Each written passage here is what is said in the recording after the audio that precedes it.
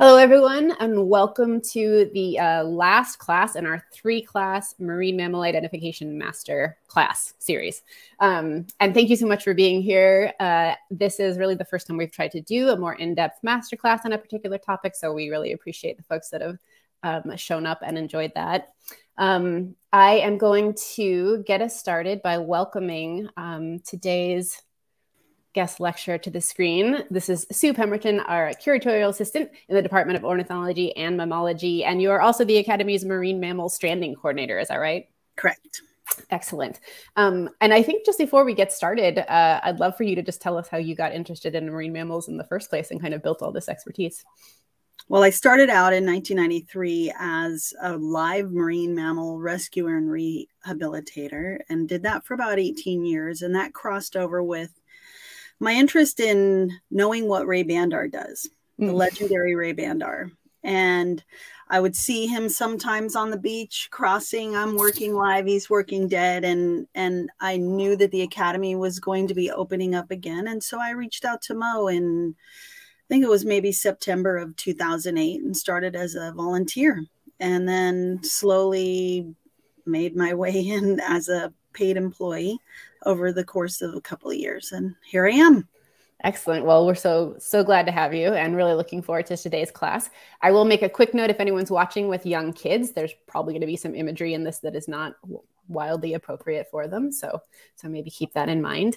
And I also want to remind those watching that you can ask Sue questions at any time just by leaving them in the YouTube chat box. And if you have not used YouTube before as a registered user, super easy. They'll just prompt you to do a very quick registration process, and then you'll be able to type away. We will also be using that chat box to drop in various resources as Sue moves through the material. So keep an eye there whether you intend to chat back to us or not. Let me add your slides to the screen, and I'm going to go ahead and get out of here. Again, Sue, thank you so much, and we will see you at the end to ask our questions from our audience. Thank you, Laurel. Hopefully you were able to catch Mo Flannery's first presentation. If you didn't, I'll tell you that the Academy is part of the West Coast Marine Mammal Stranding Network. We are permitted by NOAA to do these responses, and our primary task is to collect data and do species identification and look for signs of human interaction, rule in or rule out human interaction. So that's our primary goal when we're going out. In learning all of this stuff, I've learned a lot of really fun tricks for identifying and kind of keeping the information streamlined in my head. And I'm here to share those with you today. Next slide. Mo, next slide. Thank you.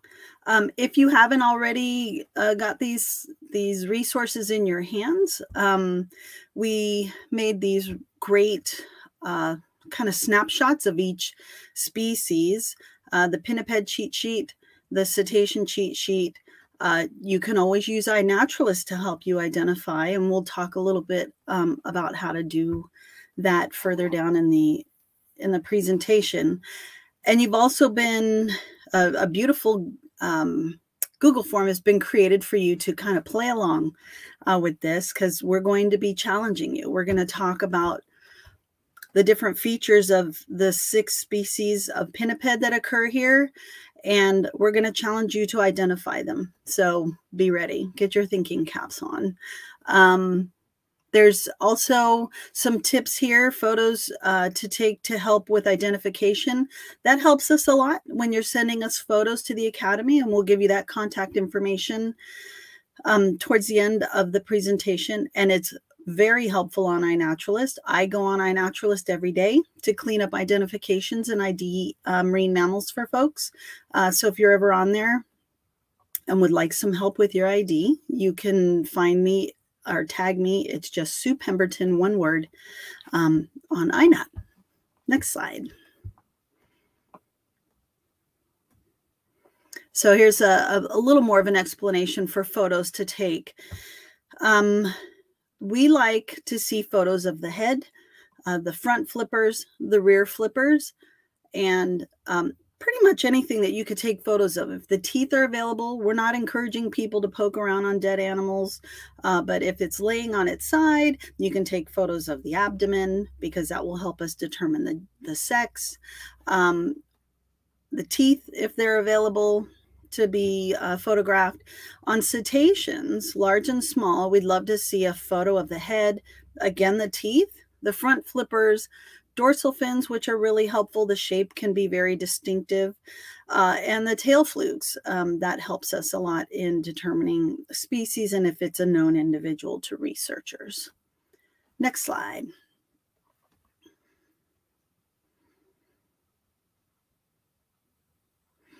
So I don't know if everybody knows, but the San Francisco Bay Area has probably one of the most diverse collection of pinniped species. So pinnipeds are seals and sea lions.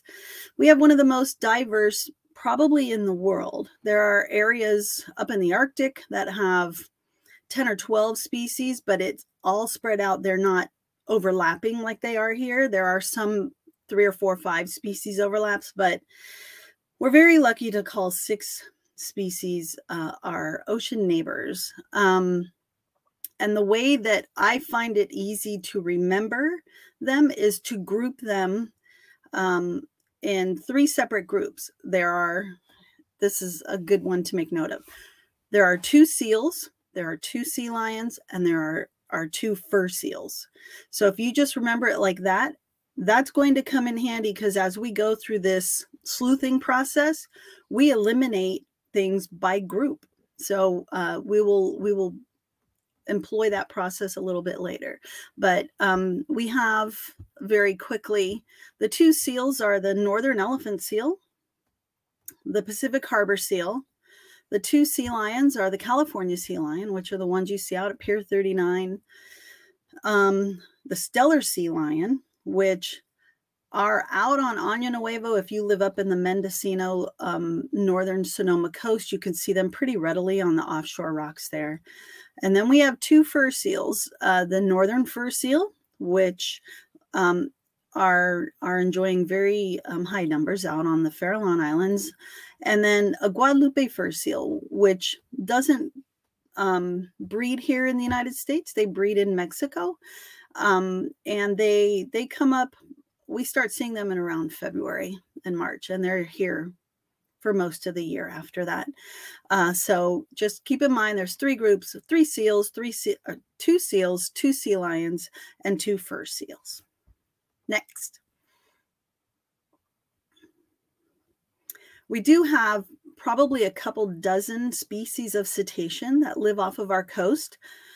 We've seen a little bit of everything that's on the screen there. But there are really some that are much more common than others, like the humpback and the gray whale. For large whales, for dolphins, we see bottlenose dolphins and the occasional common dolphin, striped dolphin, Rizzo's dolphin, things like that. But really, it's mostly the bottlenose dolphin. And for the smaller cetacean, the smallest of the ones in our area, the harbor porpoise, which I don't see on this, but the harbor porpoise is probably the most common one that we have here. And they are enjoying a pretty successful comeback into the San Francisco Bay, which is really great to see. Once we remove the human-built obstacles for them to return, they have returned. And it's really, really an exciting scientific and conservation story. Next.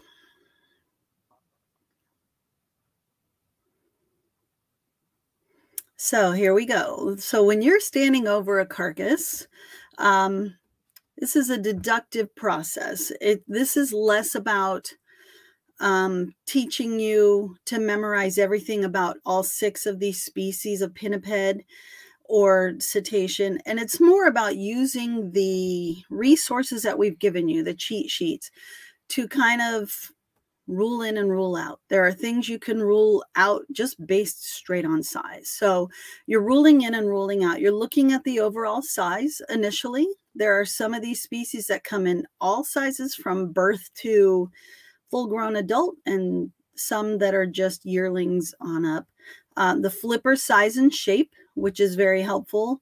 The features of the fur. If you remember in the first presentation, we talked about the features of the fur in fur seals in general. You can move their fur in many directions, where most of the other ones, the other species, the fur lays pretty flat in one direction on their body. So those are things to note. The teeth, there are a couple of species that have very distinctive teeth. The vibrissa, which are whiskers. Again, the seals have different textures and colors to their whiskers. And those are things to pay attention to. Time of year, there are parts of the year where strandings are more intense. Usually after, like elephant seals, when they have babies, you know, those guys don't get a lot of maternal attendance. So when they set off into the world, they're not very good at it. Harbor seal pupping season, certainly Guadalupes that are just leaving their moms show up here. And same with northern fur seals, which are, they're weaning right about now. So we would see more of those on our local beaches. And then there are other bones. So if you're ever out on the beach and you see a really decomposed carcass and you're trying to photograph it and make sense of it, take photos of the scapula, because those can be the shoulder blade. If that's sticking out, take photos of the shoulder blade, because that's very distinctive as well in a couple of these species. Next.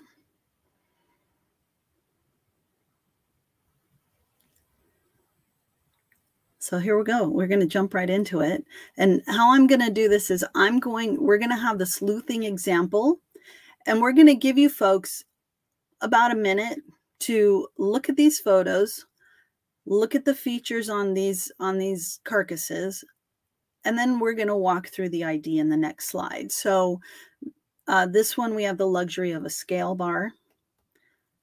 I'm not going to tell you the answer, but I'll describe the features. You have long nailless front flippers. You have a light brown pelage. You have longer rear flippers that the toes are all about the same length. You have an external ear flap and a little dog face. You can't see it very well, but it's a little dog face. And it's not very big. That scale bar is 15 centimeters. So I'll give you a couple more seconds and then we'll go on to the answer. If you have any questions about it or comments about it, now would be the time to ask, or when we go to the next slide. You can go to the next slide, Mel.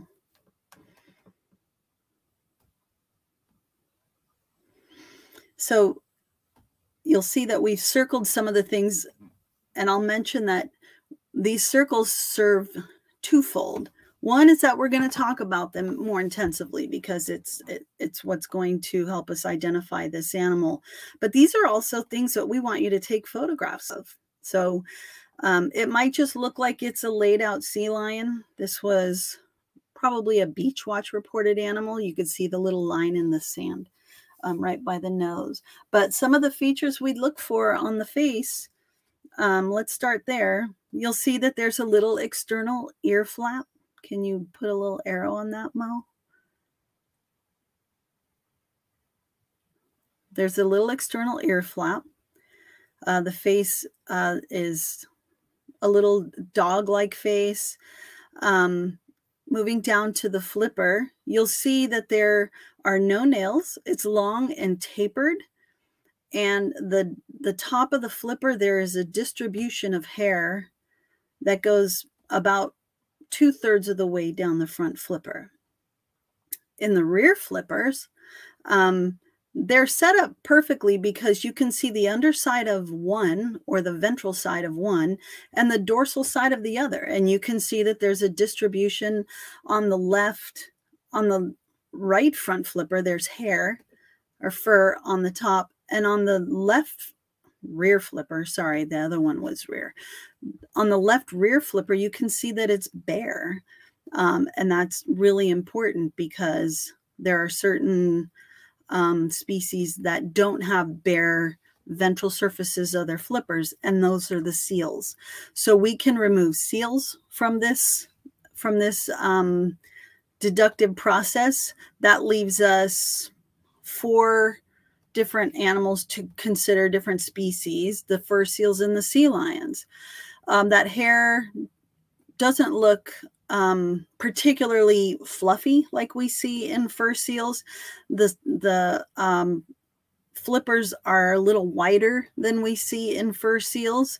So I could safely remove the fur seals for consideration in this particular example. And that would leave us with the 2 species of sea lion.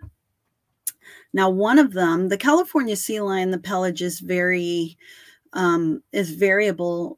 from very light honey colored, like the females, adult females will have a really pretty honey color, to light brown. And the males can get up to adulthood, like dark chocolate brown. The babies are really dark as well, and they could be any shade of brown in between there. But the thing is that they're brown.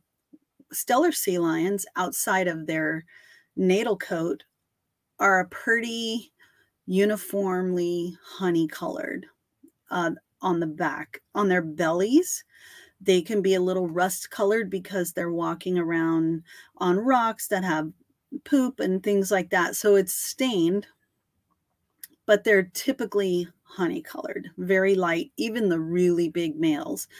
So this one is a little darker to me for that it's more of a chocolate brown as opposed to like a honey color. So we could safely remove stellar sea lion from consideration, and that really only leaves us one other animal, and that would be a California sea lion. And this is, if you had California sea lion on your bingo card, then you've got one checked off. This was a California sea lion, a young one. There's a question here that says, is there anything about the specimen's vibrissa that would be helpful in this case? For the most part, in otariids, which are the eared seals, their vibrissa gets whiter as they grow older. At this age or this size, it would be a mix. So it's not really that helpful. At this age, there isn't anything about the physical feature, like the feeling of it, like with the seals. I don't know if Mo probably went into this, where the seal vibrissa are ribbed. So if you run your finger along it, it has a little ridge in it. It looks like a barber pole, but they call it beading. So if you ran your finger down it, you could feel that there is a texture to it. With the otariids, it's actually smooth. Stellar sea lions have really long, when they're bigger, older, they have really obnoxiously long vibrissa. I've had one subadult male whose vibrissa was 22 inches long. So that's a unique identifier for something, for that species. How do you think this young sea lion died? It's always hard to tell. A good day out in the ocean is perilous for them. There are a lot of things that sea lions can become afflicted with. And so we don't do full beach necropsies. They're very messy. And the people who visit those beaches, they don't really appreciate that kind of stuff. We do our best to rule out human interaction and things like that. But typically an animal this young, like this year, it was a big leptospirosis year, which is something that is naturally occurring, endemic in their population. And it surges every 4 or 5 years or so. And this was the age class that we saw there, because lepto is so cyclical. It leaves a lot of these youngsters very naive as far as their immune systems are. And so we had a lot of young animals die this year. And I don't know if this was from this year, but this is what we saw a lot of this year. All right, next.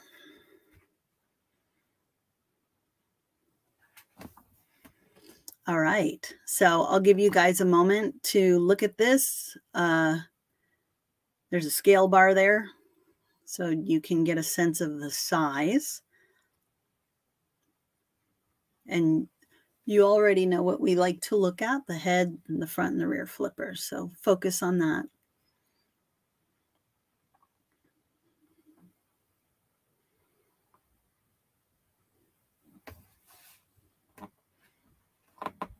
So one of the things that we'd want to note about this animal is not only its size, but if you were standing over it, you would see that there are some different colorations to this fur. It's got a bit of a buffy bib.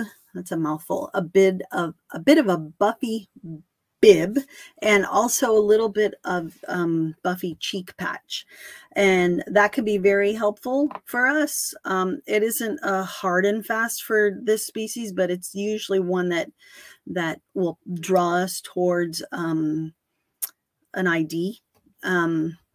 So let's go to the next slide, Mo.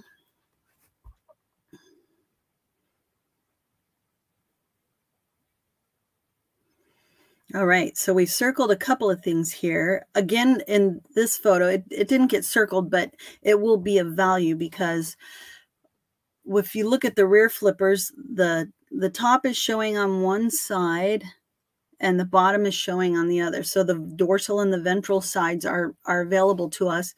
And the one on the left side is facing upward and it is bare.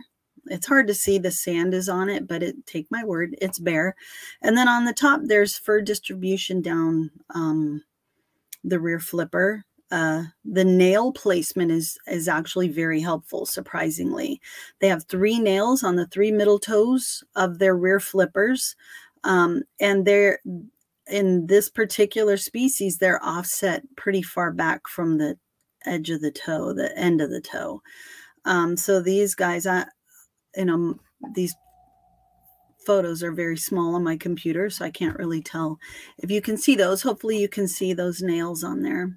But looking at the head, it's a very petite, kind of mousy head, and it's football shaped on profile, and that's very distinctive because there aren't any other pinnipeds that have this particular feature. It's got this very full downward sloping bridge of the nose that gives the effect of the football silhouette. So I call them little football heads. And you'll see there's a nice buffy bib, cheek patch.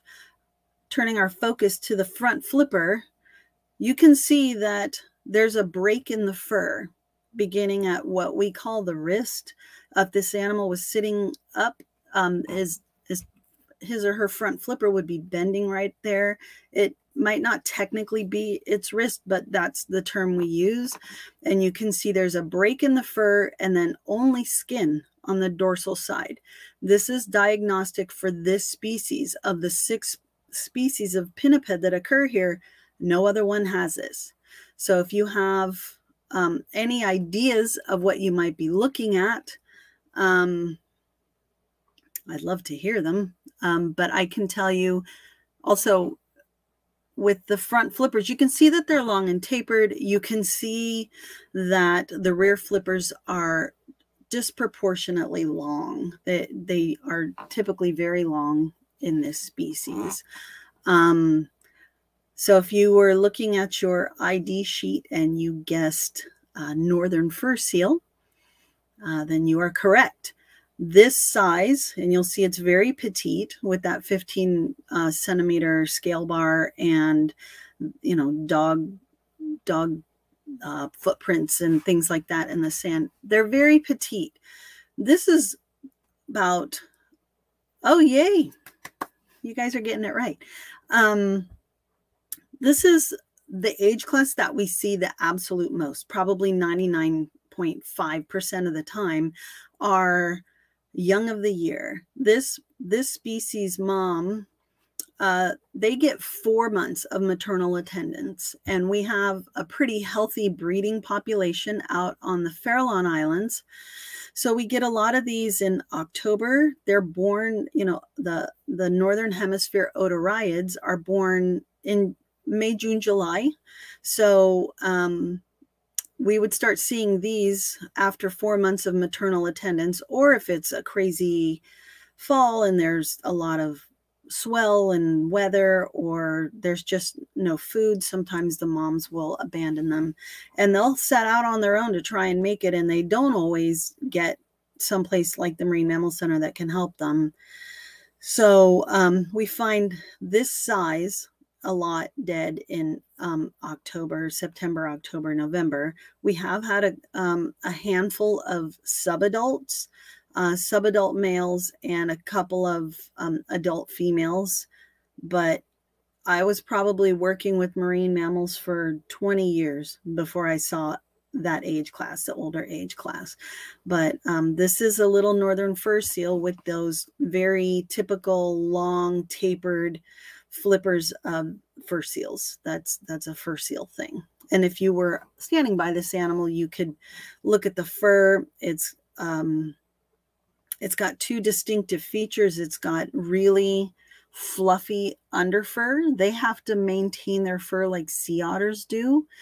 So if you see them out in the wild, you can see them grooming, or if you happen to be at the Marine Mammal Center and they have some in care, you'll see them constantly grooming like sea otters.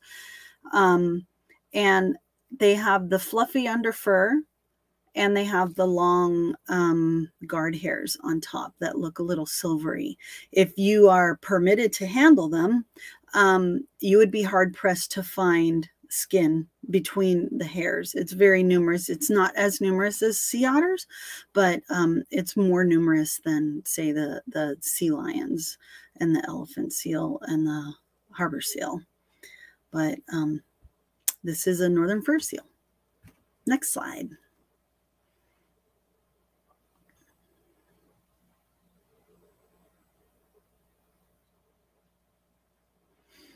Yay. So this one is just one photo from iNaturalist. And this is good enough. We're able to identify it to species.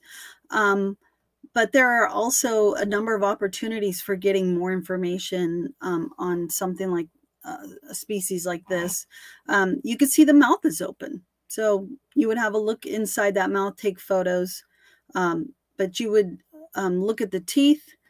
For identifying, you would make note of the fact that it doesn't have a really long, distinctive rostrum. It's got a pretty solid drop off from the forehead down to the nose. The flippers, the coloration, a triangular dorsal fin. It's not super apparent here, but a lot of dolphins have a falcated dorsal fin, which means it kind of has some sort of an arch to it, and this little one has a triangular dorsal fin, and the rear flippers are there to photograph as well. So I'll let you guys look at this for a second, and then we'll go on to the ID page. Any guesses? Anybody have thoughts?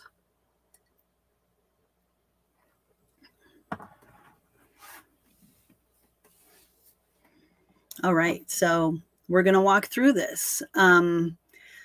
Again, there's the mouth is open, which is always excellent because you can see the teeth. And there is a way to tell porpoises from dolphins. In the lower left corner, you'll see a close-up photo of porpoise teeth. They are tall and spatulate. We call it spatulate, or we have a number of names, but we usually just call it spatula shaped. And it's a fresh dead animal, so it hasn't been picked on too much, but the teeth are erupted. The flippers are non-distinct. Again, we talked about the triangular dorsal fin. Those are really distinctive to a couple of different species of porpoise that we have here. There are two types. There's the most common one, and that we see all the time, which are the harbor porpoise, and we occasionally get Dall's porpoises, but those are black and white, very, very distinctly black and white often called in as baby orcas. They look nothing like this other than the fact that they have a triangular dorsal fin. So if you're ever walking out at Ocean Beach, or you're seeing an animal where you can catch the profile of the dorsal fin, if it's this squatty little triangular dorsal fin, it's a harbor, or it's a porpoise of some sort, more than likely a harbor porpoise. And you guys are really impressing me with guessing these, because not everybody knows this stuff. But this is a very young harbor porpoise. This would normally, if you come across something like this, we would love it if you would call the Marine Mammal Center.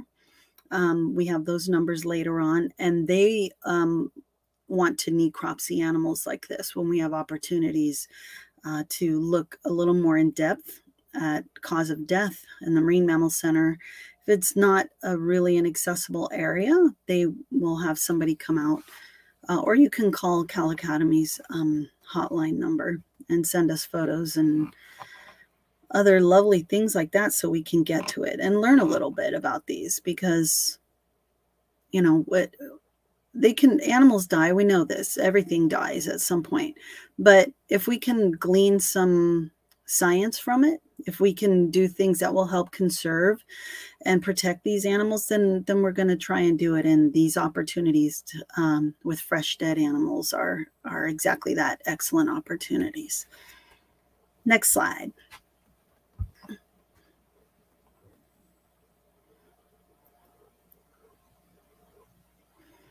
All right, sleuthing example 4. We again have the benefit of a scale bar. You can see it up just towards the tail from the shoulder. It's very small, which means this animal's very big. I'll give you guys a second to kind of look it over, get some ideas about the color of the pelage, the shape of the face. Those whiskers are going to be very helpful. And the size, we can't really see the front flipper or the rear flippers in the photo on the left, but the photo on the right, you can see it's a very large, very wide front flipper.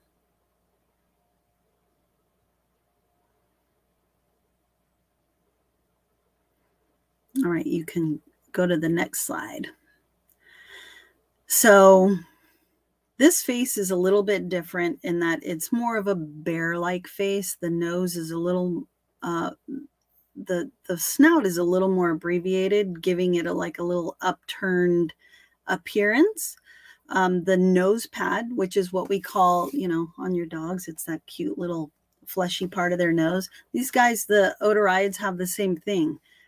Phocids do not. That's another helpful one. Phocids have furry noses. But this guy has a larger nose pad, so it comes up and around the top a little bit more than the other 3 species. Immediately, with something like this size, there's some species we can rule out immediately. We don't have a lot of really large fur seals up here for the most part, so let's take the fur seals out. There are some speckling on there that could, you know, you could turn into harbor seal spots if you wanted to. But it's far too large to be a harbor seal because it's got that scale bar in it. And we know that harbor seals don't get that big. They get to be about maybe 4.5 feet tops, 5. Let's see. So it's got an external ear. And if you look, you can see very lightly, there's a really long white vibrissa. I think hopefully it was covered in Mo's presentation. The color of elephant seals' whiskers are black, and I don't see black whiskers there. Those are white. So we can remove the northern elephant seal. That, with that color and that size, it could certainly have been an elephant seal, except for those front flippers don't match. So we got rid of both seals and we got rid of both fur seals. That leaves us sea lions. So adult females can certainly be this color of California sea lions. But something this big and this light can't be a California sea lion, because the males just aren't this light when they're this large. They could be when they're younger, but that beautiful honey-colored pelage, you can even see it in the right photo. That's a really large animal. These photos aren't from the same animal, and you could see it's pretty consistently that really pretty honey color. If you go on iNaturalist and search stellar sea lions, up in Alaska, there's big haulouts of them, and you'll see everyone's the same color, except for on the bottom, you could see a little bit of the red staining on this guy. But if you guessed that this was a stellar sea lion, you are correct. It's got that really long, see that really long white whisker and that little upturned nose and a bear-like face, external ear flaps, which would also rule out the elephant seal, front flippers that are void of nails and are long, like they go past the end of the ribs long. Seals have short, stubby front flippers that are functional for them for what they do, but they're not really long like that. And they also, both species of seal have nails, full-on nails on their front flippers. These guys, sea lions and fur seals, don't have any nails. They have very abbreviated nail buds. They aren't functional. They don't grow nails anymore. So they have the remnants of buds on their front flippers, but you can't really see them unless you know what you're looking for. But this is a stellar sea lion. This is a subadult.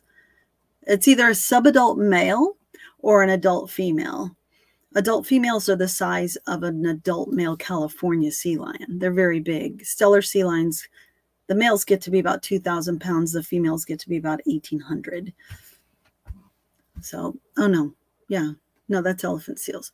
They get to be about 700 pounds, the females. Anyway, so this was a stellar sea lion. Next slide.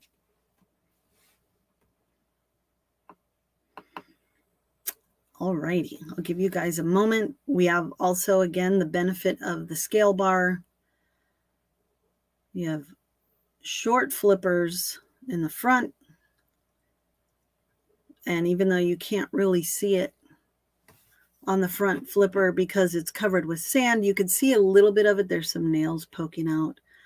You can see on both sides. The skull is incomplete, but it would be awesome to photograph it because there are some features of the cranium that are still very helpful for telling us what species and sometimes what age it is.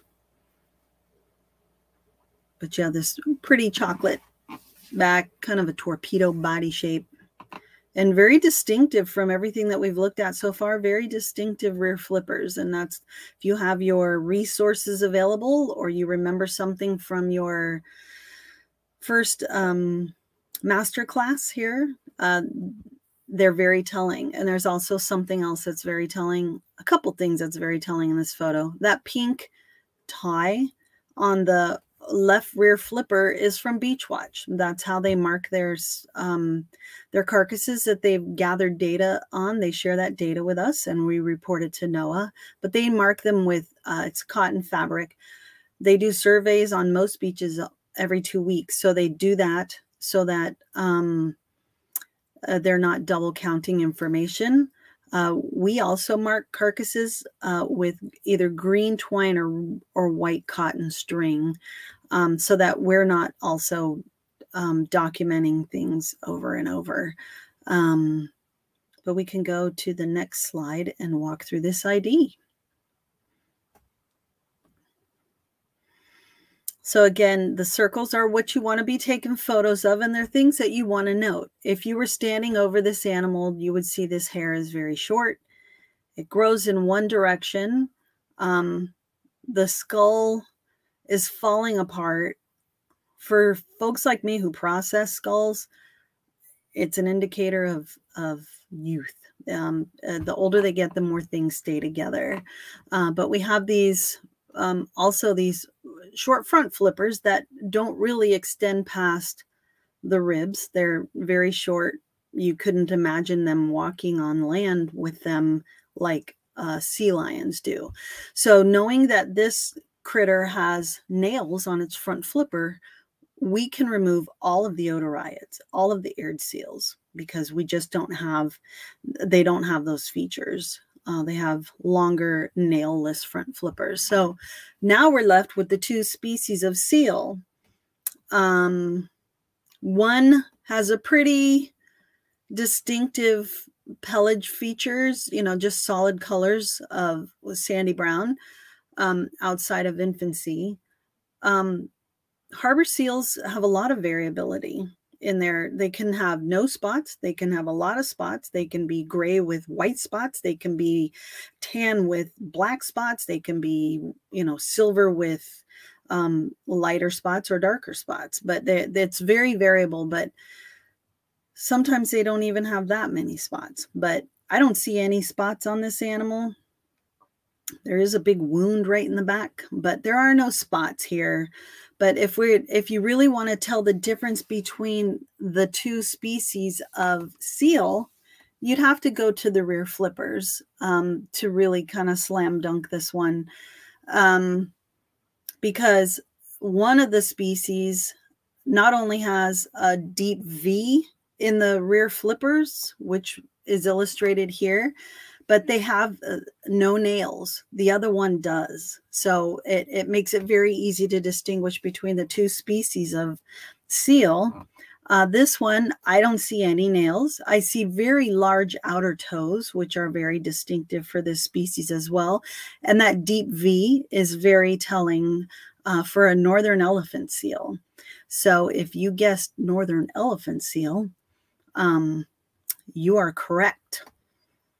And a couple of other things to note in this photo. On the right rear flipper, hopefully Mo will arrow it, there's a plastic roto tag with a number on it. If you ever encounter anything like this, we would love you to photograph that as well. Or if you're just reporting it to our hotline, please note the number. Don't remove the tag, please. And we can actually find out who placed that tag and report back to them. Some of the researchers who place tags on these offshore islands or in doing different types of research, they are tagging these animals and branding some of them to follow them for their life. So when we find one that's dead, we report it back to the researchers to let them know that their study subject has died, and we give them all of the morphometric data that we take, and we also give them the location and the date, and they can close out their file on that animal.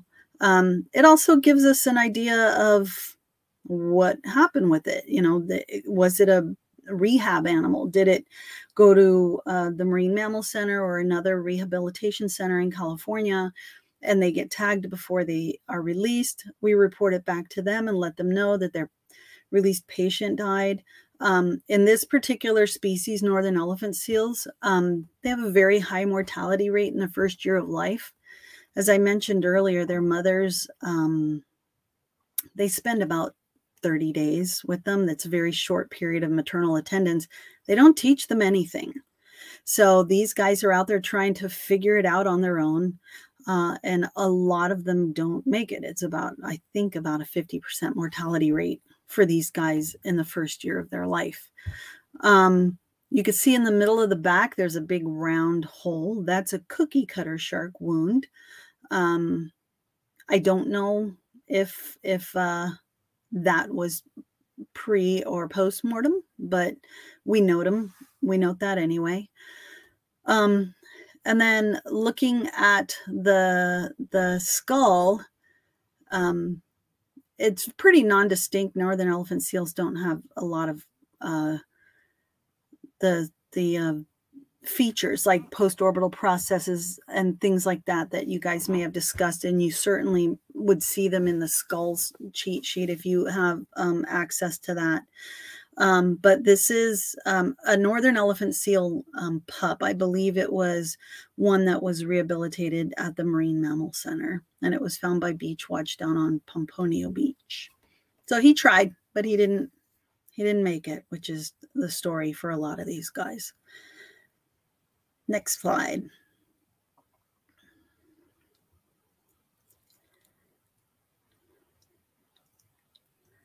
All right, we're going to throw a little curveball at you. First of all, this is an excellent example of how to post to iNaturalist. When I go on, I mean, you can look at that photo on the left and it's an ambiguous blob. But if you get close-up shots of the front flippers, the rear flippers, the teeth, the shape of the head, even when it's in poor condition like this,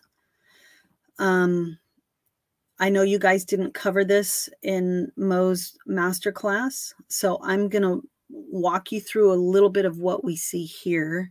I'll give you a minute, actually, to just kind of have a look at it. Tell me what you think. I'll note that these teeth are stained pink. That's a helpful hint. Most pinnipeds have a very short tail, so that's something to note. The picture in the foursquare on the top left, that's a little paw. That's not a front flipper. It's an actual paw. So go to the next slide and we'll walk through it. All right. So that front paw would take all the pinnipeds out. The fur, if it were in better condition, the fur would be very lush on this animal. It does have the densest fur of any mammal on the planet, and we're lucky to see them here, mostly in Monterey Bay. Their numbers are well, they're starting to expand a little bit. I know that there's a handful of them down south of Año Nuevo, which is crazy bad neighborhood to hang around if you're a sea otter, because there's a lot of sharks there. And I just gave the answer away. So if you had sea otter, you guys are so smart. I'm so impressed. So sea otters, if you've seen them in the wild, they have these cute little paws that they use, and the pads are very rough. They use their hands for a lot of things, but they also have these rear flippers that they use to propel themselves through the water. So people get confused a lot because they don't look like the regular stuff that we normally see. The tail is a bit of a dead giveaway because none of the pinnipeds have a tail that long. It's very short. The teeth, if you guys guessed, you know, by the pinkness and just those flat molars, those post canines or cheek teeth. They have many names, but they're flat, and that's for grinding things. That's for breaking through shells, depending on what they eat. The headshot isn't super great, but it can be helpful if we were trying to look at everything just by photos. They could be very helpful. The bottom left photo. And then in the full body photo, we would encourage folks, if you're out on the beach and you come across something like this and you want to take photos, if you have something like your foot that you can put in for scale, it's really helpful. Not surprisingly, things like this often wash out, and the folks like us and Department of Fish and Wildlife who document sea otters, we sometimes have to go by photos. So having something for scale in the photo would help us determine even a general age class. Because if you look at the left-hand photo, you can't really get an idea of size. But if your foot was in it, you would for sure have a better idea. It would narrow it down a little bit. But you guys are doing great. This is a southern sea otter. Next slide. All right, I'll give you a second to have a look at this. I can't tell if that right flipper is the top or the bottom. But we have the benefit of a scale bar again.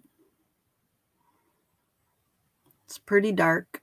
Okay, so that's the bottoms of both rear flippers. And you get this is one of my field photos, so I usually like to include the top and the dorsal and the ventral, or top and bottom of the front flipper. So you have a nice, pretty dark chocolate pelage. Mixed colored whiskers, probably lighter, darker with the lighter tips. There seems to be they're long and tapered, all the flippers, and there seems to be some hair distribution down the front flippers on the dorsal side. So if you want to go to the next slide.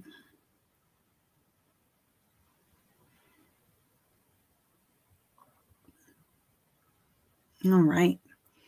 So in the top circle, you can see the ear flap. And in otariids, if they're not heavily scavenged, you're going to see that. But because this is a pretty small animal and it's really dark, these are like this is where we're going to get into the super similarities between all 4 otariids at a certain time of year. This guy is dark, but baby sea lions and baby stellar sea lions can be dark and this size. So we need to go looking for things that are going to tell us what species it is. I see long, narrow rear flippers and front flippers. So I'm going to kind of start exploring the idea that this might be a fur seal, because this is about the size we see them. One of the things that you can look for, if you have gloves or you're permitted to actually touch the fur, or even you don't have to touch it to figure it out, but you can look at it and see that it's very different, that it doesn't lay down in one direction. It could have the two-toned, or the 2 types of, the buffy undercoat and then the longer guard hairs. What else can I say about this? The hair down the back, the dorsal side of the front flipper should be distinguishing it from a northern fur seal. But again, like I said, if we were looking to rule out sea lions, baby sea lions have big clunky flippers, things that they haven't really grown into. So these don't look like, these look proportional. They don't look proportionate. They don't look oversized like a baby, and the face isn't muted like a baby. Even though you can't see the face, the shape of the head doesn't look like the muted baby face. So we've ruled out northern fur seal. Let's go ahead and remove the sea lions. It's not a seal based on the features of the front flipper. So really all that leaves us is a Guadalupe fur seal, and that's what this is, a Guadalupe fur seal. Next photo.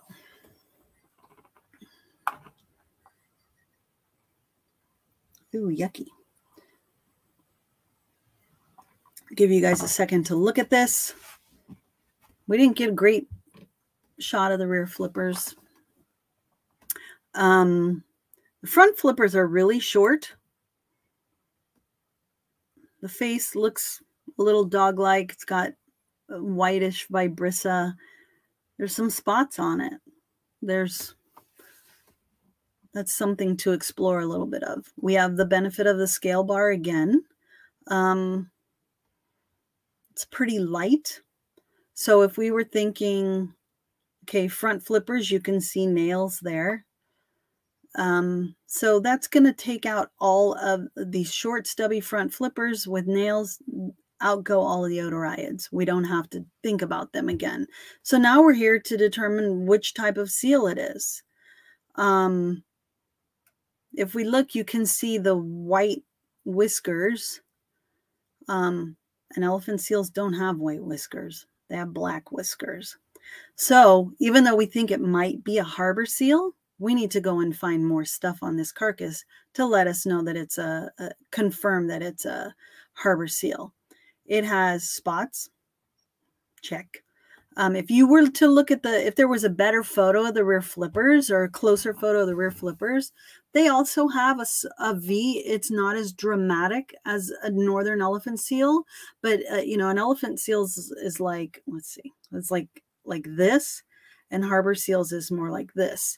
So there would still be a V. If it were tagged by somebody, it would be in the rear flippers. Otariids are tagged in the front flipper, but it's got these short front flippers. If you looked at the underside of those front flippers, they would also be furry.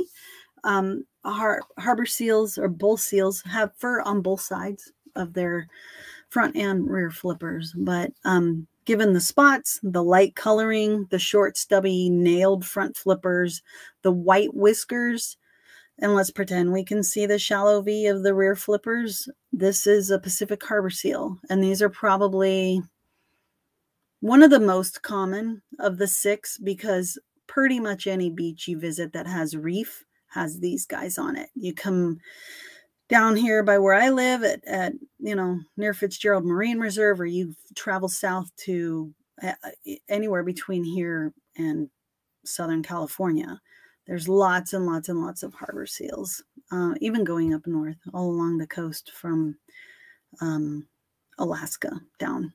But this is a Pacific harbor seal. We see them in all age classes and sizes, all different colors, everything like that. So next slide.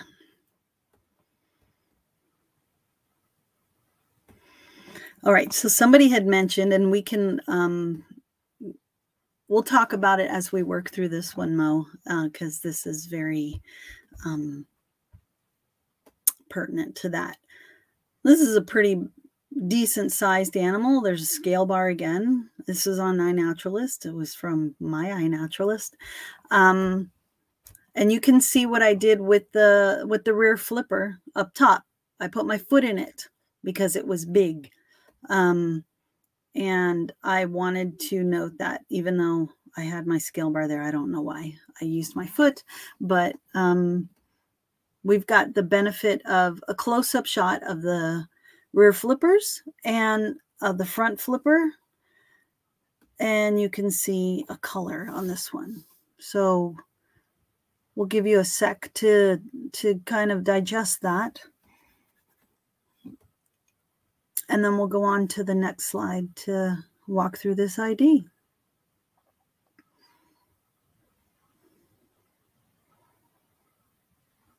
All right, so you'll see in the left-hand photo, there's external ear flaps. In 2 of the 4 species that we have to consider, because these are really long front flippers with no nails, 2 of them have longer external ear flaps than the other 2. So we're going to jump into this. They look a little longer, but let's just stay with the otariids and see if we can't walk through this. I'm sure that lower front flipper on the lower right corner, I see a very distinct break in the fur distribution. That is the dorsal side or the top side of the front flipper.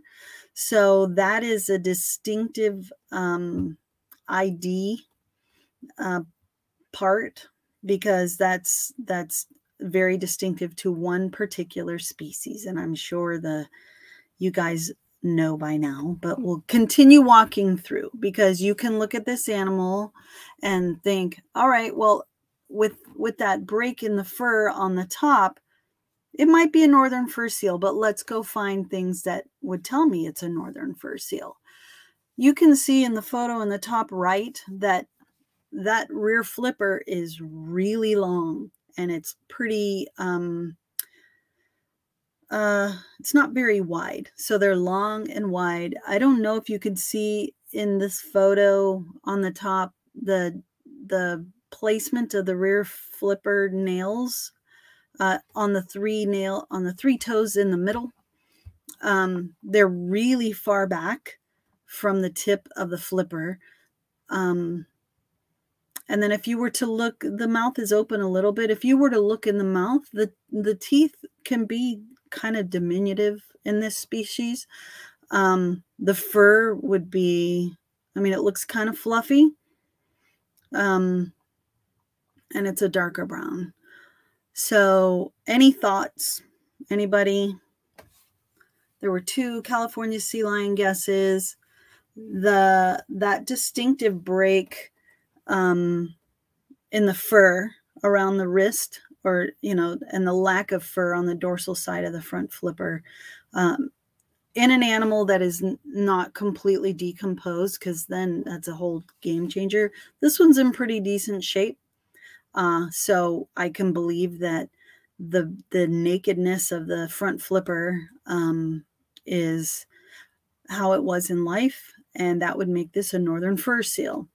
The thing that was unusual about this is, you can see it's much larger. This is one of maybe 5 subadult males that I have responded to in my life. Never alive in my life, but these guys, it's very rare to see anything but pups or under 1-year-old of this species. During big storm swells and stuff like that, things get washed off of the Farallones and they end up coming out here. And something to note about otariids is that when you see their front flipper, the ventral or the underside of their front flipper, they all have a t-shirt line. That is not where you're going to make that distinction. It's always going to be on the dorsal side. So northern fur seals would have a t-shirt line all the way around. Everybody else just has it on the underside. Just remember, northern fur seals have the t-shirt line. They're the only ones that have it on the dorsal side, but all the other otariids have it on the underside. So that's not really helpful when it's on the ventral side. So if you had northern fur seal, this was a subadult male. Next.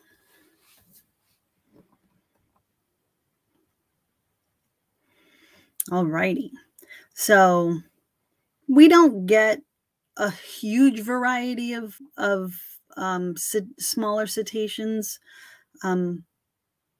but we want to cover them because there is a chance that you may encounter them, and we want you to be able to at least tell what it is. The most important thing would be to call somebody in the Stranding Network. If it's fresh, you want to call the Marine Mammal Center. If it's more like this, then call us right away. Call Cal Academy, our hotline, right away.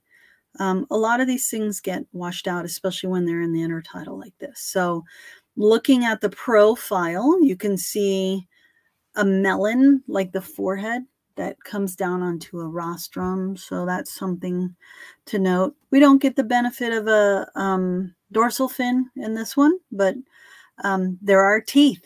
So these teeth are more conical than they are spatulate. So we can remove porpoises. It also doesn't have the rostrum profile of a porpoise. A porpoise has a sloping forehead that goes straight down to the nose.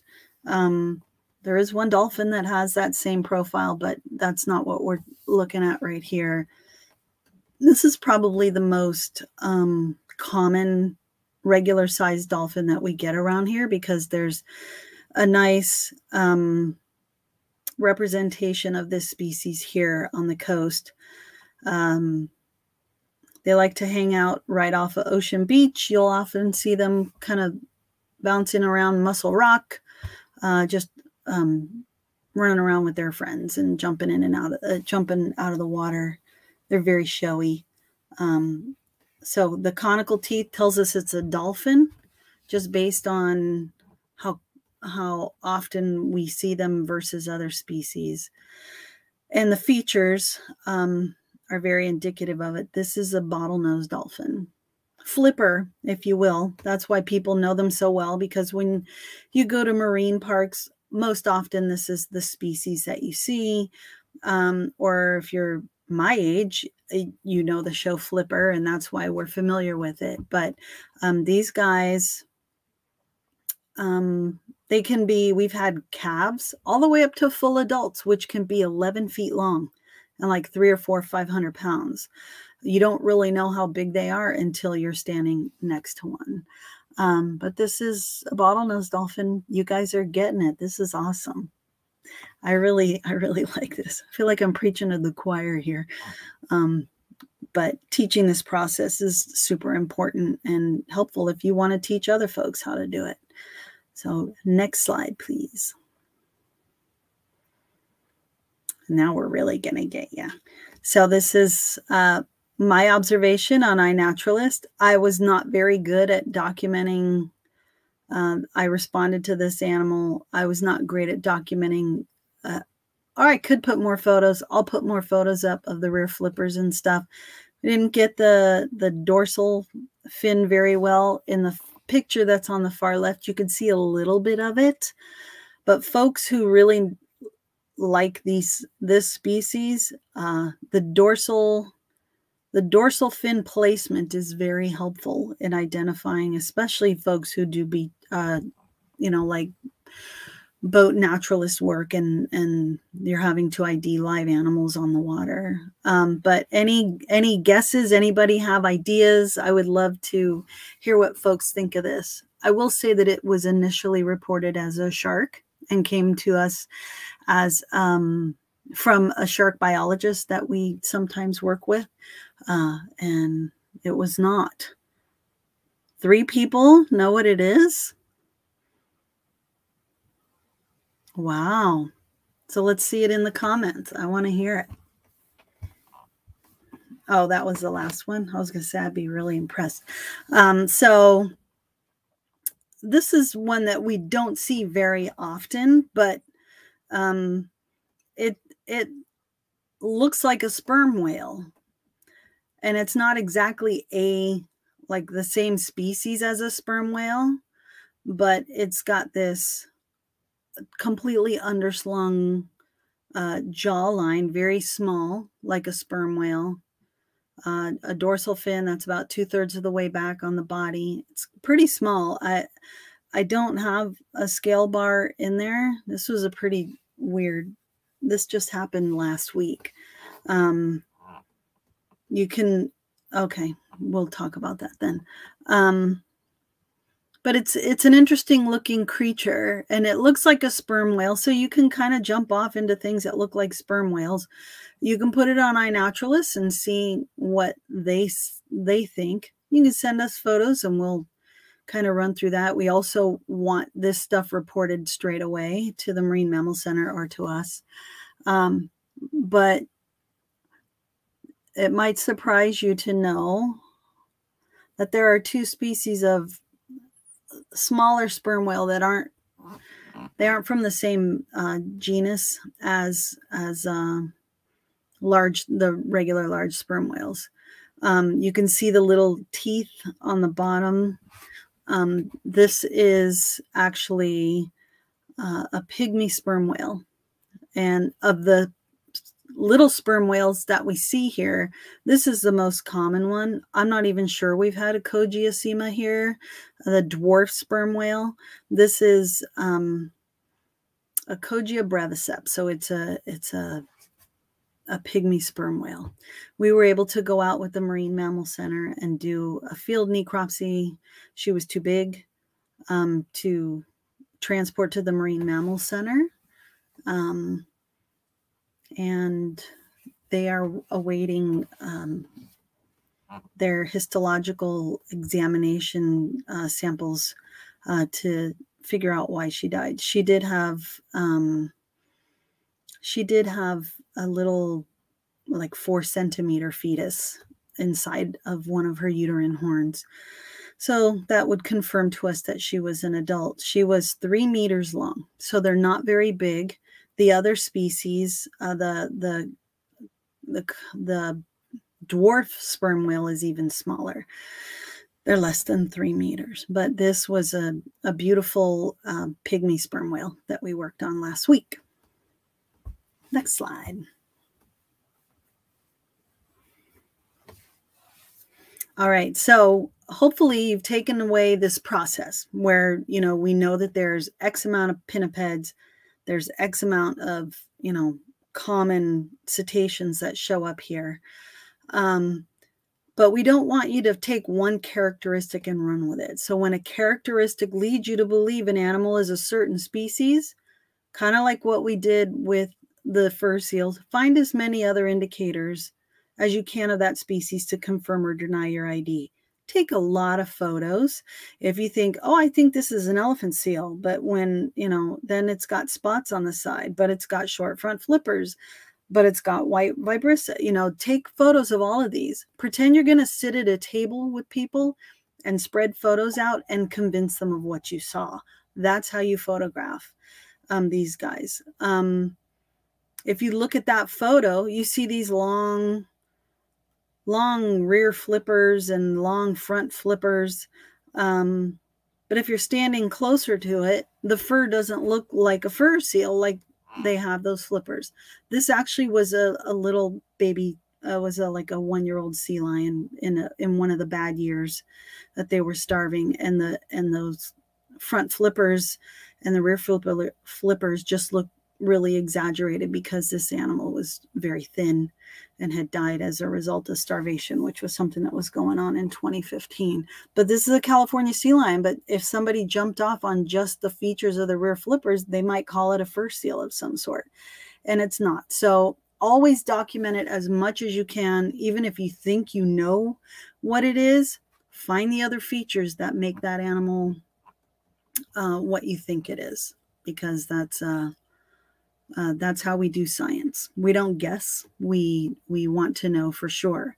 So if it's a really in poor condition, sometimes we have to just kind of leave it as an unknown. We don't guess. If we can't find stuff to confirm anything, then we just leave it as unknown. There are ways, if you're a super sleuther, and hopefully we'll be able to do a super sleuthing module for you guys at some point.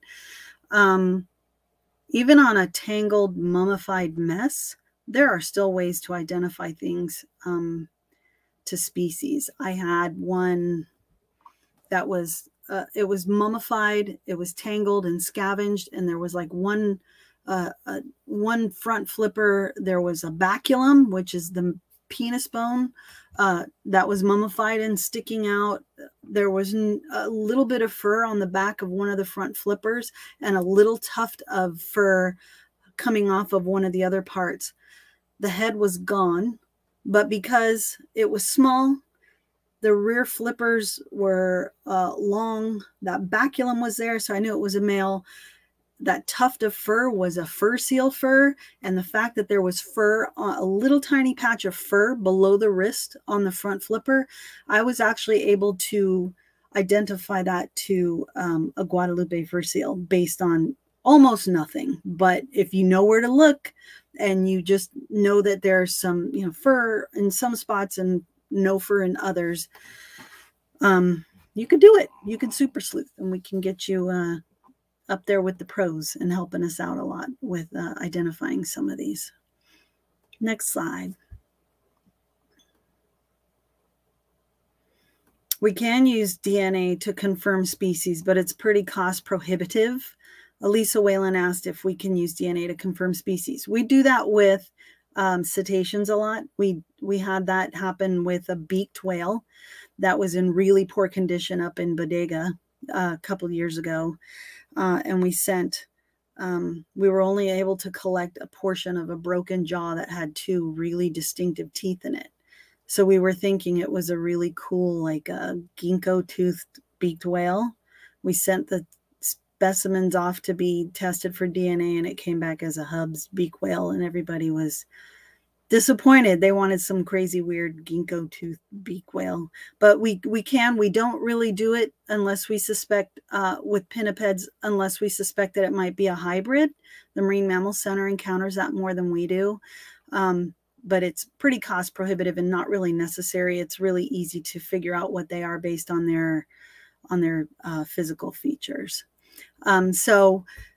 Because we're part of the Stranding Network and we're tasked with examining all of these critters, we want to hear about it. So if you're anywhere on the entire West Coast, and that includes Alaska, we want you to share this number and call our West Coast Marine Mammal Stranding Hotline. It's kind of a clearinghouse for reports, and they will report it to the folks in the area that the animal is stranded in. And for entangled whales, if you're out on the water, or if you can see one from the shore, certainly call the Entangled Whale Hotline, or raise the U.S. Coast Guard on VHF Channel 16 if you're on the water. They will most likely ask you to either give them coordinates or stay with the animal until a disentanglement team can get out there. Marine Mammal Center has a disentanglement team. There's a number of disentanglement teams all along the West Coast, including Alaska.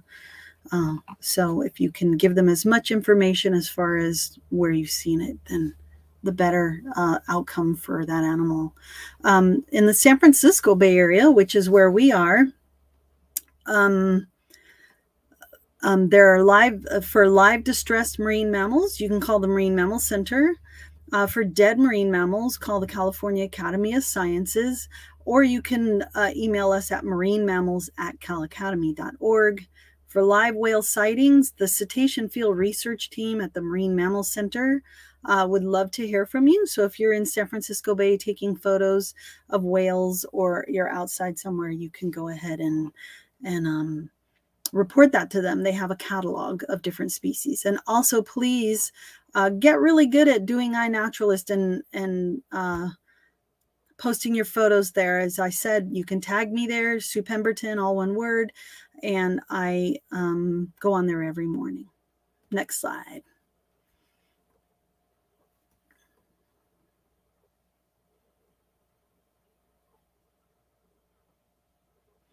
All right, and if you want some more of what we did today, you can learn a little bit more about marine mammals at the Advanced Marine Mammal Identification course. These are a series of modules that we created for our work with Beachwatch, but we felt they were just too great to keep to ourselves. So they are now available to you if you go to I think they'll post a link for you to go to our calacademy.org website. And just if you don't have the link, just search Advanced Marine Mammal Identification course and it'll take you right to it. And if you have any questions about that, certainly don't hesitate to email us. These are additional resources. You can go to NOAA.gov. And they have individual pages for all the species in the Pacific here. For Marine Mammal Anatomy and Pathology Library at UCSC, they have a very comprehensive page with tests and stuff like that that you can really learn more about pinnipeds and marine mammals. And then you can get the Marine Mammals of California Waterproof Ocean Users Guide. If you print it out, you're going to have to waterproof it yourself. Otherwise, it's just, if you were able to purchase it, probably down in Monterey, it would be waterproof. Next slide. And funding for this training was provided by a 2020 NOAA John H. Prescott Marine Mammal Rescue Assistance Program grant awarded to the California Academy of Sciences. Hopefully you guys enjoyed this. And I'm hoping that you feel a little more capable when you're out on the beach looking at dead things. Amazing. Thank you so much, Sue, for spending this time with us. Thank you, viewers, for being here. The chat will close when the event is no longer live, but we will add every single resource that Sue mentioned today into the permanent comments section of it, so you can go back anytime. And I also wanted to throw in, just in case anybody missed either of the two earlier sessions that were mentioned, this is a link to the playlist with all three, so you can watch them again at any time. And if you missed any of your worksheet questions, you can go back and pretend you didn't do it all over again. So so thank you again so much, Sue, and to everybody who watched this stream or any of the others. We look forward to offering more. And if you happen to have a question for Sue that you didn't get to ask today, you can leave that in the permanent comments as well. We'll work with her to get an answer back to you. All right. Thank you so much. Thanks to there's lots of people saying thanks in the chat, Sue, but this was wonderful. Yeah, we appreciate it. And we'll be back with some sort of more amazing content soon. We hope. Thank you for being here. Awesome. See you soon. Bye-bye.